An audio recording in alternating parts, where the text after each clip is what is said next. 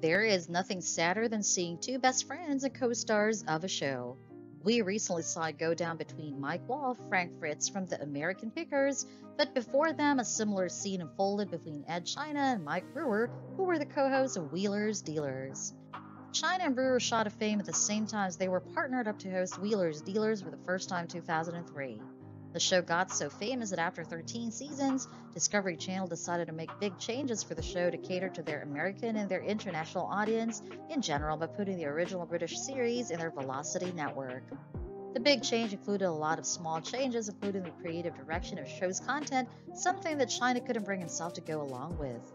Thus, he decided to quit the show in 2017, after 13 seasons and more than 13 years. You would think it would not involve any toxicity between China and the show, let alone him and Brewer had worked together for all those years and seemed to have become great friends.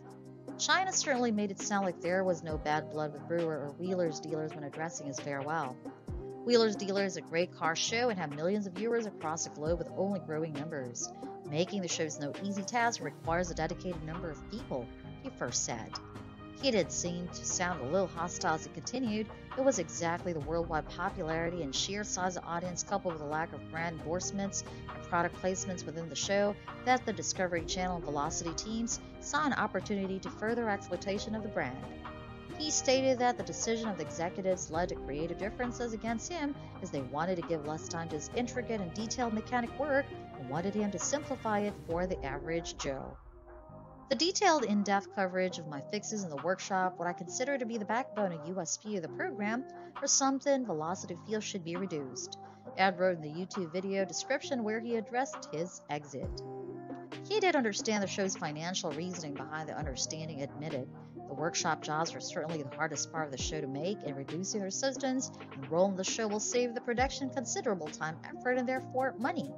However, this new direction is not something I'm comfortable with, as I feel the corners I was being asked to cut compromised the quality of my work and would erode my integrity as well as that of the show, so I've come to the conclusion that my only option is to let Velocity get on with it without me.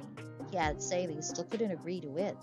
However, when Mike Brewer too got a chance to address China's exit from the show in video, shortly after he painted a completely different story, claiming some bad things about his former co-host.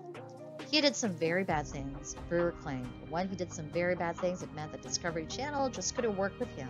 So they gave him the option to leave, and he took it. He wanted to go off and do another show anyway, and I'm waiting for his new show to appear. I think we all are, he added.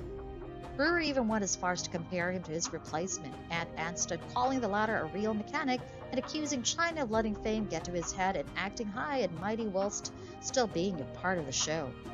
Brewer's comments seem to not sit well with the fans, especially since the ones who have been watching the show for a long time now. China to be a humble man, the show's quality has degraded greatly since China's exit and the show's move to America. They've accused the show of being Americanized and as a result also accused Brewer of being a sellout and traitor to China. But some people went too far and even made death threats to Brewer and his family. When China heard of this, directly from Brewer over the phone, he immediately took to his YouTube channel to denounce such acts. He said it was really not cool after assuring fans that he and Brewer will continue to become friends in the future. So the former co-host's fight seems to be a little passive-aggressive at the moment, but it does seem to exist nevertheless.